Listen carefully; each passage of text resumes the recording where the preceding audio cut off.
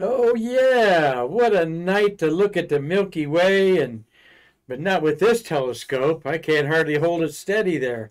Hello everybody, I'm Marquette. We're so glad you're with us to stay star curious today on Backyard Astronomy with the American Space Museum. This refractor telescope is familiar to everybody out there, the little $100 bargain box edition. And we're going to talk about the meteors over the weekend. Maybe you saw a great bolide like this one. Holy cow, that looks like that'd be a giant meteor that crashed in there. No, probably the size of maybe a pea or a corn kernel. But most meteors you saw over the weekend were the size of a grain of sand. I saw a handful. I didn't lay out all night, but long enough just to see a few good Perseid meteor showers in the moonless skies of the weekend and the wheelhouse of August, middle of August. By the way, as I have this there, say hello to Marty Winkle. Hey, there's Marty. How you doing? Doing good, Mark. Good. Looks like you're doing good. Yeah, I'm feeling good today. Get off to a good week.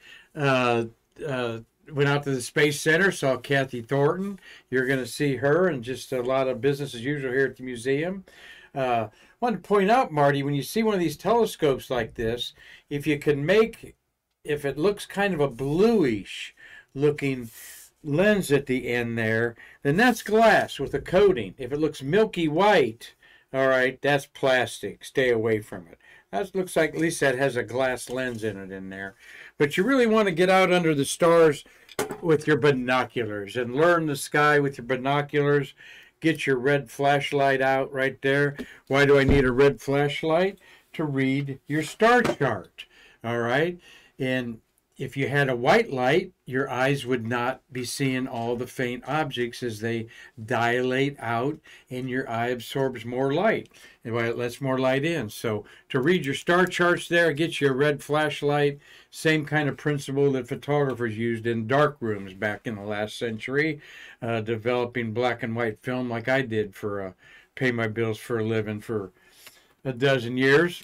But so a great time to be out stargazing.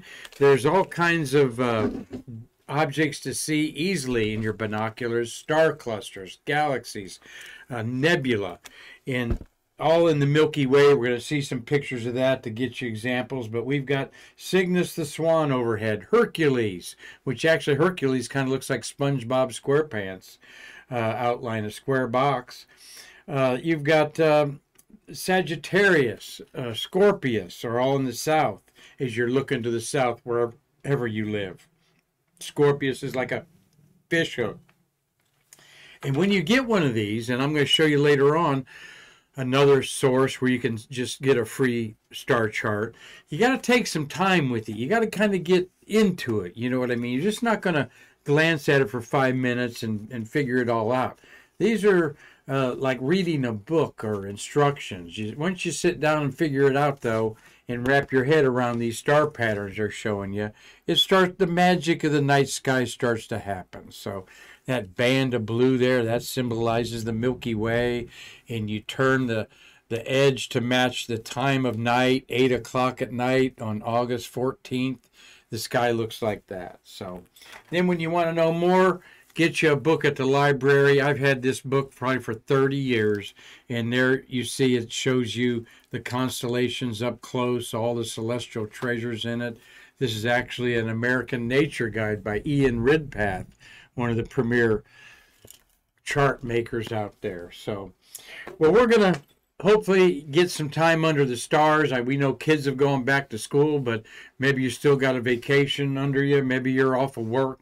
Or we have the weekends ahead. It's still warm weather to look at the stars. So, well, Marty, we're going to have a little program today about the meteor shower. We'll recap that. My friend Matt Harbison, this is the debris, took this composite photo, and that's what astronomers or amateur photographers are doing. They're combining 20 or 30 images together. It's an easy thing to do in a computer program.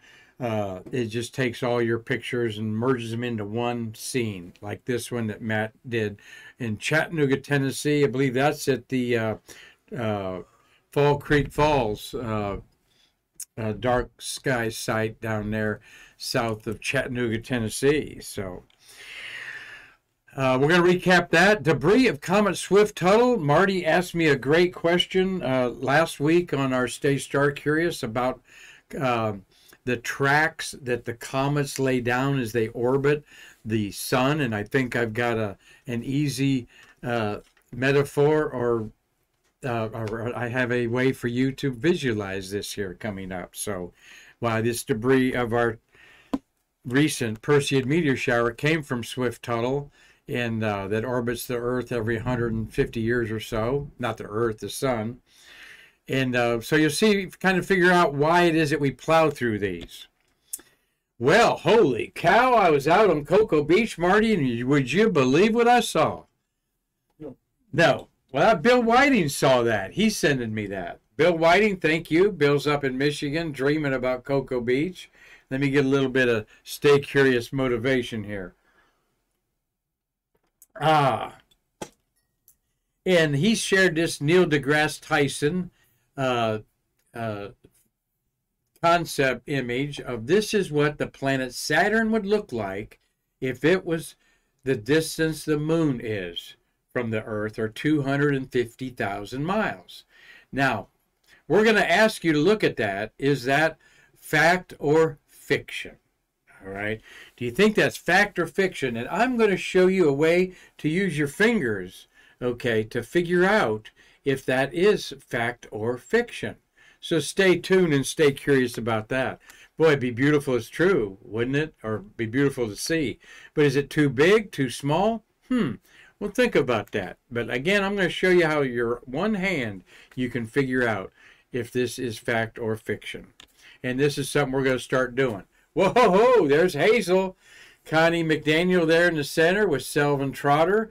Connie's one of our ace volunteers. Selvin is on our team here. And they helped us give away a bunch of books and posters, along with a whole bunch of other people at the Sands Space Museum. There is Ann Miklos, thank you.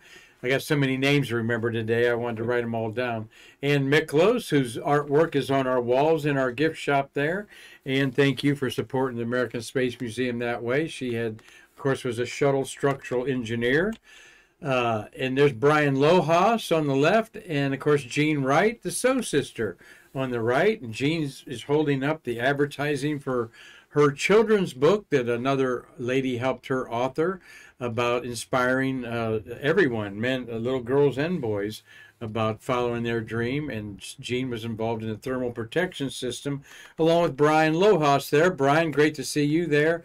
And he's no stranger to our bank accounts here at the American Space Museum, as he regularly buys things at our auctions that we have. The next one will be of space memorabilia, be October 7th.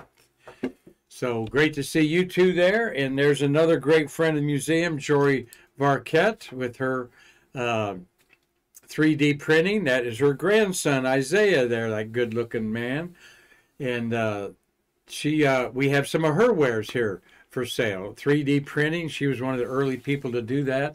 Also, if you recognize Tori, she was part of the Space Dealers Netflix program, which it was kind of like Storage Wars type of thing, where they figured out the value of space things there. So hope you can continue that down the road, Tori. But she, like Marty, regularly goes out and does some vending for us during the particularly the crewed launches. So thank you, Tori and Isaiah. Great to see you there. And there's the man on the prowl, Julian Leake. Okay, and Julian has got a Nikon camera there, so you know he's a professional photographer, Marty. He is your reporter on the Facebook for the local news. He is chasing literally the ambulances all over the county, and it helps out because sometimes you don't know what's going on. You can't pick up the newspaper and find the blotter of the crime to figure out if who drowned. Was that a drowning out there at the beach, or why were 5 police cars in front of that house last night? Julian Leake bought this off of us, and he's posted this on Facebook. That he bought this at the Sands Memorabilia Museum. That is a next shuttle launch poster that you see there. Glad that you have that proudly already in his space cave there, Julian Leake. We're going to have him on the show soon, Marty. There he is. Well, we will start advertising heavily our November 11th Space Memorabilia Show at the Cocoa Beachside Hotel.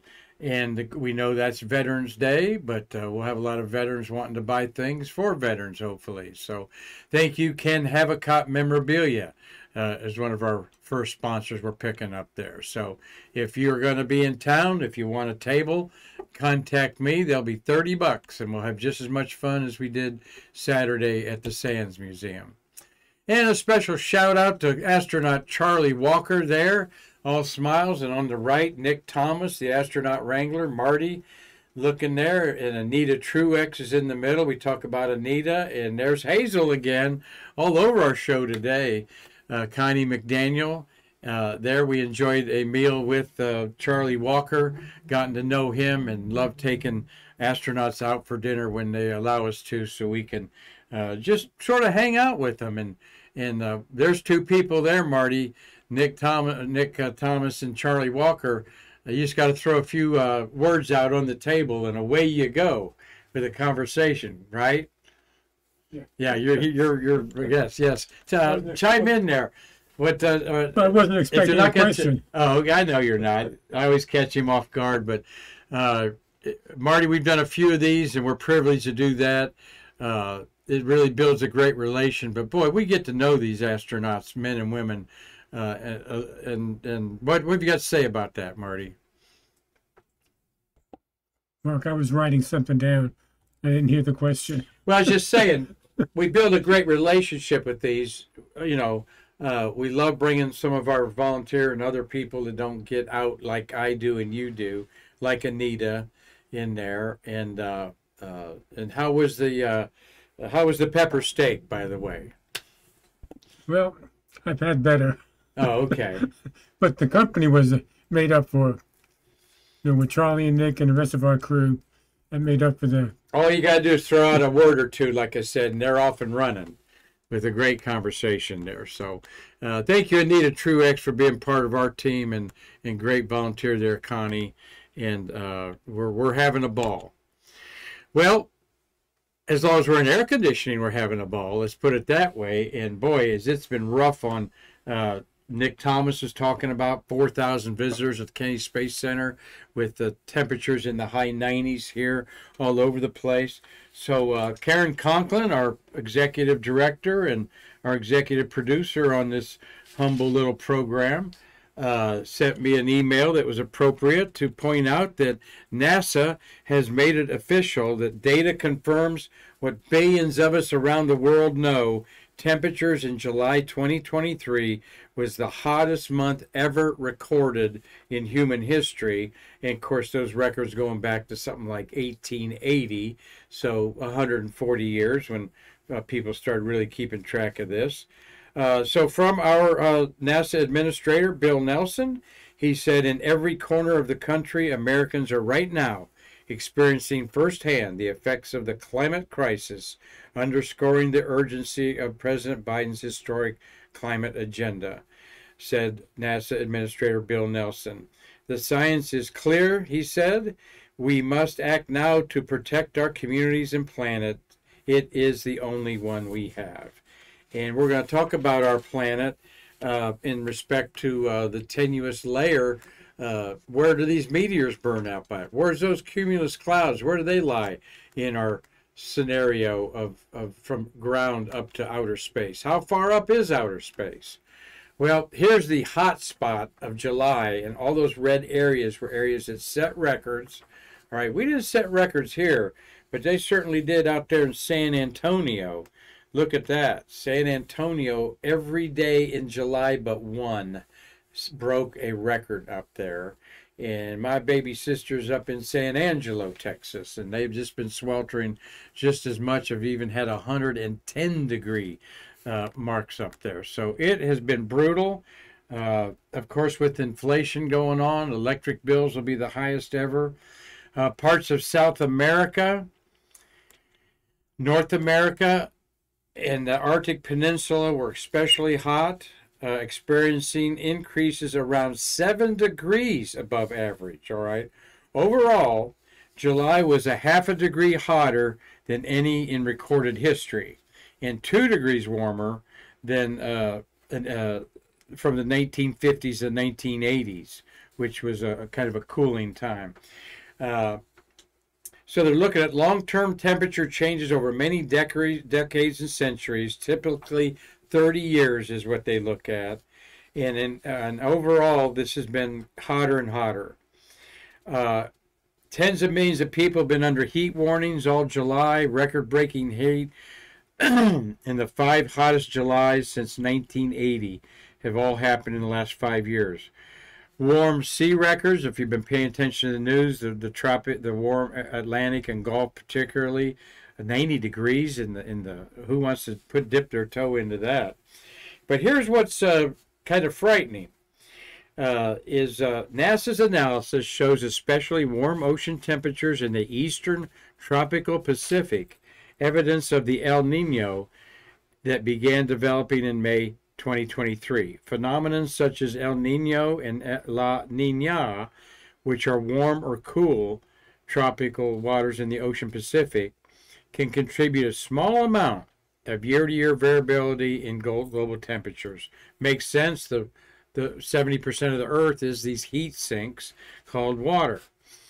So NASA expects to see the biggest impacts of this global heating up of El Nino in February, March, and April next year. So the worst could be yet to come in the form of some record snowfalls and rainfalls and so forth over our winter month. So nothing to scoff at. The data's there. The evidence is there. NASA has been gauging this, and space shuttle missions during its 30-decade career also laid the groundwork that we know our climate is changing. How much of that is created by man-made change? Well, we're contributing plenty. Some of it has to do with the sunspot activity that is heated up at a cycle that is peaking right now in a 12-year cycle. So we'll talk more about that to help you stay star curious as we talk more backyard astronomy and the weather-related events of space. Super hot, though. Bingo! Stars in the sky. Where do meteors burn up? Where does space begin? Here's a neat little graphic. On the left is the Earth. The troposphere is just the first 8 miles of the Earth, okay? Now, you know Mount Everest is the tallest peak that people climb. It's 7 miles. You have to have an oxygen mask to go up there. So truly only about 3 miles. Just think of 3 miles from where you live right now. Is that where your grocery store is? Is that where your bank is, 3 miles from where you live?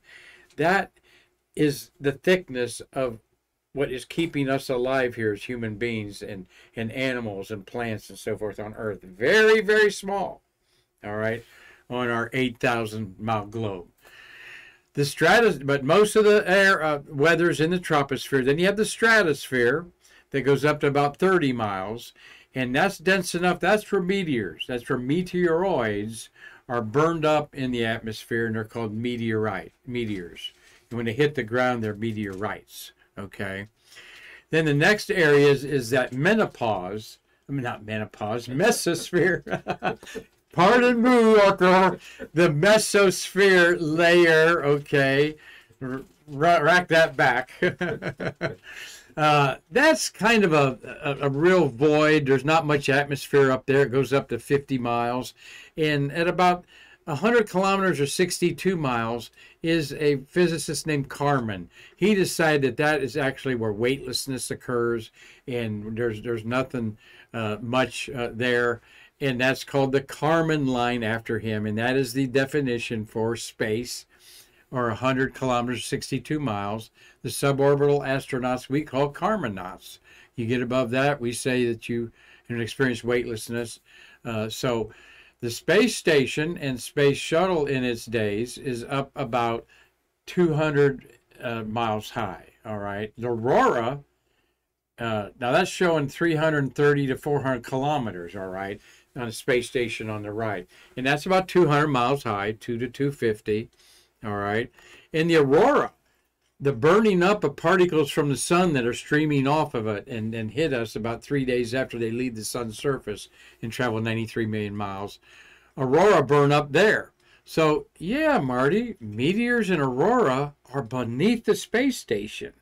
So, yes, they had alerts over the years of Perseid meteors and other meteor showers, particularly when we knew it was going to be a more thickness of the area that we're going to pass through, and you'll understand that in a minute. Another graphic just to hammer this home. The troposphere, where weather is only 10 miles above the Earth's surface. Okay, that's where all the flying goes, airplanes. The stratosphere, just at the edge of that. 31 miles, you're basically into no type of breathable molecules, of course. Meteors, though, can burn up in this mesosphere before they hit the stratosphere. Then higher up is the thermosphere, and then exosphere. That is where the moon is, in the exosphere. There's still a lot faint traces of atmosphere, even all the way out to the moon type of thing. So, but we're talking several molecules when in a square foot of air. All right, so hope that you understand that a little bit as we show you some beautiful pictures from a friend of mine, David Kortner, is up there near Hickory, North Carolina. That's a hour or so west of Asheville. Of course, you're fighting the atmosphere in the troposphere. Okay, the clouds. In his picture on the left, yet he got some streaking shots you can barely see in there. On the right, I see a meteor that's just going above the horizon there. He's got a bunch of them in this picture. All right, he combined images. Several of them are one frame, but you have to shoot a lot of pictures to get some satisfying images of meteors. And you know, Marty, and here's a beautiful one that David Kortner up there near Hickory, North Carolina. Here he's got the beautiful Milky Way, all right, which you can see that with a camera on a tripod, a 30-second exposure with a very high sensitivity ISO, like 5,000 if you can get up that high. But the key is you want your aperture to be wide open to the lowest number, like f3.5. So you may have to go in your manual setting and set your exposure at 30 seconds and your aperture at f3.5. And then find your self-timer, because if you push the self-timer, when you push your finger on the button, that moves the camera, and that could jiggle things on a long exposure there. So use your self-timer to eliminate any hand motion in that camera. But a beautiful picture there, David Kortner up there, and we've got a couple other pictures to brag about here. Oh, this is a gorgeous one. Wish we could just fill the whole screen with this, Marty. This is over Saint Lorec in Spain. All right, this is a town in Spain called Saint Lawrence is the translation of it. Saint Lawrence was a martyr who died there, and in his martyrdom, when he died around August 10th, these meteors were prevalent, and people called the meteor shower, Perseids, were known as the Tears of St. Lawrence. And this photographer, Juan Carlos Casado, took continuous 30-second exposures, and then combined 1,200 photos were obtained, each one examining and extracting meteors out of it. So there's dozens of meteors in this.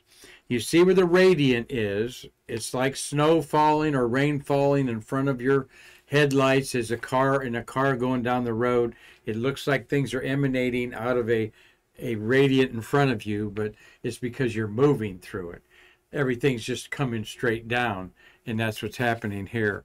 Look at that beautiful Milky Way shot. This is a professional astrophotographer to get the city, all of this. This is tedious work. But good job to this gentleman, Juan Carlos Casado. I posted his website. You'll see it this evening on our Facebook page. And just gorgeous, Marty, on there. So hard to top that. And then, but here's what's going on. There's our sun in the middle. and the Earth, August 12th on the left. 6 months later, it's February. All right. So, Comet Swift-Tuttle goes around the sun once every, I forget, 175 years, I think. So it last came by in 1992. So it's not going to be around for a while. All right. But it has laid down in its orbit a bunch of rocks and gravel, so to speak, pieces of it. As it got close to the sun's energy stripped some of it like blowing wind. And it is solar wind, we call it. And it strips a comet's tail into gases, and it strips the water particles and rock and so forth fly off of it in another tail. All right. So to think about this, it's laying down a trail all the way around, and then when it comes around, it's passing over that same trail that it left there, all right, and replenishing it, so to speak. As some of that dissipates, some of it is absorbed as it spaces out in the solar system, and others it's hit by objects like the Earth.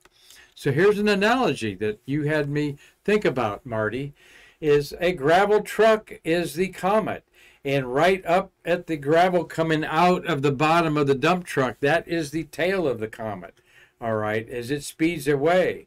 And the tail of the comet and the dust and the rocks, the dust equating to the gas maybe of the comet and the rocks of it there, they stay right close to the main source, all right, as it's spewed off. But as this dump truck lays out gravel, that is the around a path that takes 175 years to go around the sun, it comes around again and lays down more, all right? Now, this does dissipate a lot. It's active and it spreads out.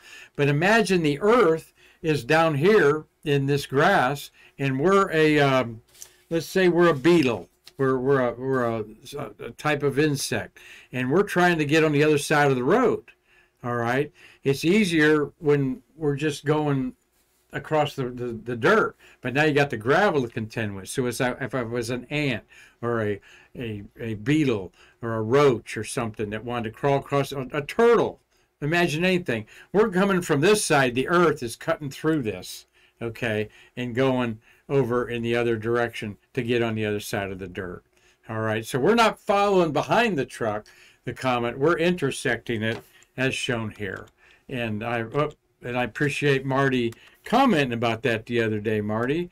But imagine that's the truck of gravel and spraying stuff out there. Yes, Marty, question. Yeah, Bill Whiting's asking, how large is Swift-Tuttle?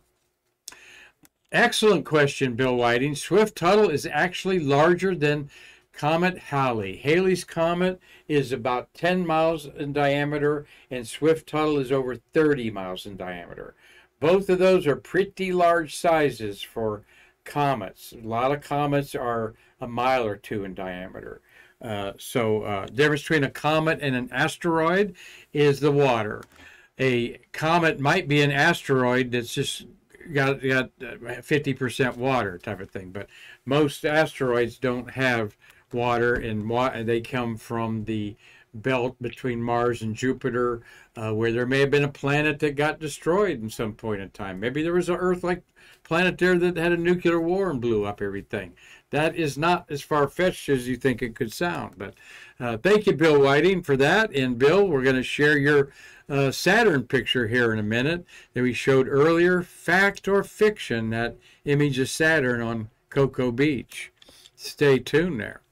But hope you enjoyed that analogy there.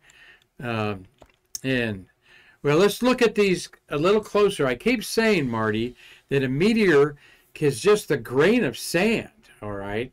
And it burns up as friction hits it instantly. And bright ones that might blow up like a bolide, that we call this behind me, could just be the size of that's not a softball size, I don't think. It could be. It'd probably have some noise with it, if that.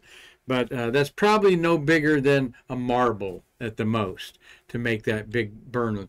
So energy, the law of conservation of energy, nothing is completely destroyed. It turns into another form of energy. So the matter of a meteoroid, when it hits the atmosphere as a meteorite, burns up and becomes light. And that light energy, right, is green at the top. You can just barely see the green color turn to reddish orange at the bottom left. All right, that's beautiful to see. And then here's a time exposure of the, or a fancy photo shot. They could whirl the camera around to do this. Around Polaris, the North Star, and you see a meteor going through it, and in the middle, it burst. And that's probably a good size, like size of a small little tiny pebble. But as it hit the Earth's atmosphere, it burned and then blew up as the gases or water in it burst, and then it faded away. Now, sometimes you see a trail of smoke behind these. So, hope you got out and enjoyed some meteors over the weekend. Marty, you got any questions about the comets and meteors? Certainly glad you brought that up. No. Good, good. Well, how do you learn about the stars? Once again, we talked about the planisphere that I had here. Planisphere, like planet sphere. It's a way to find the planets that some of these guides will publish on the back where the planets are, what constellations for a couple years ahead of time. You can buy something like this at your local Books A Million type of bookstore, and they're $7 to $12, $15. There's a lot of books, how-to books, introductory stargazing books that have them with it. But you may get a free map off skymaps.org. All right. In this is every month, this is their homepage, free to print out. All right, so I'm promoting them. I will print these out. There you see the night sky on the left if you want to buy a planisphere. You can print out two-sided sheet. All right, the top one gives you exactly what the sky looks like, and the highlights is happening in the month of August. I forgot to print that out myself, but we just had new moon. All right, it says the moon is near Spica on the 21st, which is a star in Virgo. All right. So the blue band is the Milky Way. Inside there you see Hercules and Pegasus and Andromeda. Not Andromeda, but Utes, the Big Dipper, and that's the way to learn. All right, is if you got any interest in this, celestial objects, a good primer. Just a kind of a 411, as the younger people say today, about how to stargaze in the backyard. But once again, it's, you got to put some effort into it and get your head wrapped around it and learn the basics. And once you do, it's like riding a bicycle. All right, you'll go out and just look up and have an appreciation of a star pattern and say, oh, that is the Northern Cross of Cygnus the Swan going down right in the middle of this map here. So once in a while, I get lucky. This is last year I was out seeing the Milky Way, which is there on the right, and caught at the top a meteor streaming away from me. Pretty bright. It's got a nice little tail on it there. That one probably because it was coming straight at me more. See, meteors can be coming straight at you, like zoom like this. Zoom like that, it can come, or it can be coming straight up and down like this one behind me is. All right, so there's a lot of angles. Like I was holding this, imagine this is a meteor streak. Okay, well, this one looks like this. You see a lot of it, but the one I have in the picture in the upper right hand corner there is actually, maybe it's more like this, coming at me at an angle. We don't see the full length of it like that, using this telescope as an idea of the streak of a light of meteor. So I got two planes in there, one in the about in the middle on the right, and then at the bottom is another plane there. You can tell by the blinking red lights there. So, fact or fiction? What do you think, Marty? You want to take a guess? Thank you, Bill Whiting sent us this. Neil deGrasse Tyson says, if Saturn was put as far away as our moon, 250,000 miles, this is what it would look like. And that looks to me like a beach around here, except for the mountains on the right-hand side. So that's probably more like Hawaii or Peru. What do you think, Marty?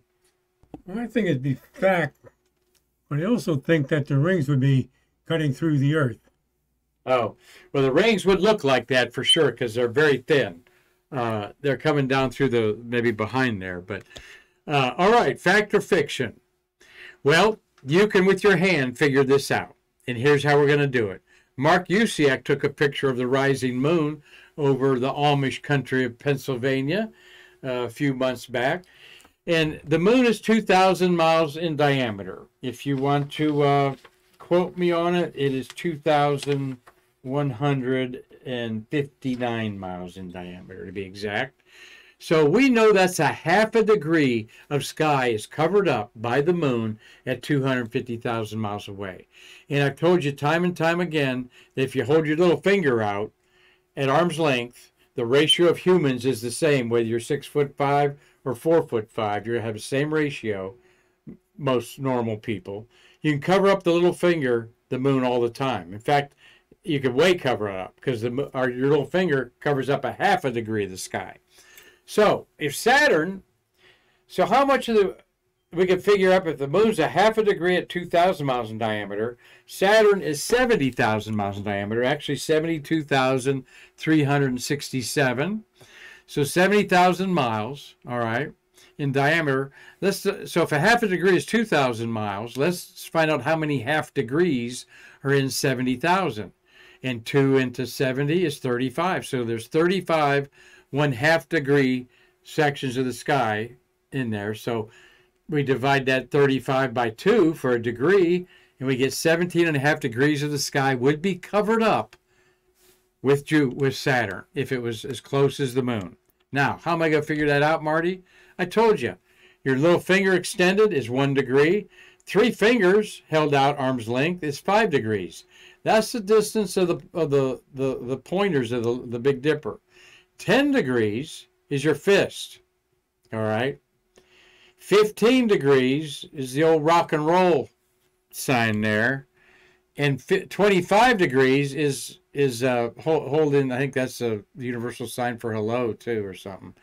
But my arthritic fingers won't work that well. So if I'm out on the beach, okay, and going to check this out, fact or fiction, and I kind of visualize my hand, Marty, out there, and my hand out the tip, we're talking about the ball, all right, would be a fist, more than a fist, because it would be 15 degrees is this, all right? And at 25 degrees, yes, your hand held out would, in fact, be about that spread of the rings in Jupiter and Saturn there. So that's a fact. That would be so cool to go out and see it that way. So that's a fact, Jack, okay? That is how Jupiter or Saturn would look. And I want to just give you a little astronomy exercise that we do all the time using these ratios of our hands and our mind's eye to how far away are things or apart from each other. We'll say that Mars is 5 degrees away from the moon tonight. Well, you're going, that's pretty doggone close when you hold your hand out and it's 3 fingers. That's 5 degrees, all right? And 180 degrees is from one side of the horizon to the other side of the horizon. Circle's 360 degrees, for those of you that forgot that. So a little bit of an astronomical computation there in our minds to figure out that, wow, that is science fact. So, Marty, thank you for another great Streamlabs show today. In fact, we've got a great week heading up for you. We have got a guest on Wednesday. Marty, tell us who our guest's name is there. It's Jeff Andrus. He worked TPS for Space Shuttle, and he's working at TPS, meaning a tile protection system.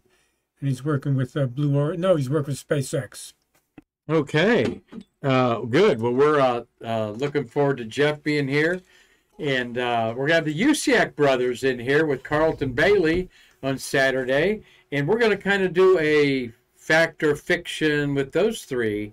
Marty's working on the questions. He came up with that idea, and we think that'd be a lot of fun.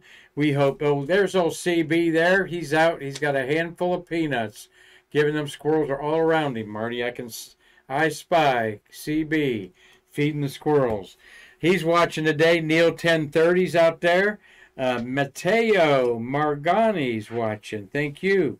I see Robert Law about to pour himself English beer, I think, at the end of his evening up there in Scotland. And Doug Forrest, what you got there, Doug, in your hand? He's got a pencil that's a B grade pencil. He's sketching another shuttle, Marty. That endeavor of his was so popular there in Los Angeles. Bill Whiting and Dave Stange, of course, #1 fan out there watching, staying curious. Hope you tell your friends what we're doing here to give you space history, astronomy, once a month or so, what you can see in your backyard. The moon is making a moon dance again. The crescent phase will be up there. And then things will start getting washed out by the moonshine. But get out there and look at the constellations in the Milky Way. You might not see the Milky Way in your backyard so well, but trace out there the summer triangle, and we'll talk about that next week. Trace out the northern cross that's up there, easy to see. And then when you get out to the park over the weekend and it gets dark, you can see the old Milky Way, and you can still see Perseid Meteors. We're still going through that meteor storm as that dump truck of a comet still dropping gravel out in its path, and we're still going through some of it. But we went through the thickest part of it over the weekend. So hope that you go out and see some shooting stars and make a wish. So on behalf of the American Space Museum and everybody that has volunteered and all of you out there helping us stay curious, I'm Marquette saying we can't wait to see you tomorrow to bridge the space between us. Now let's get out there and have a coffee and see some more meteors, Marty.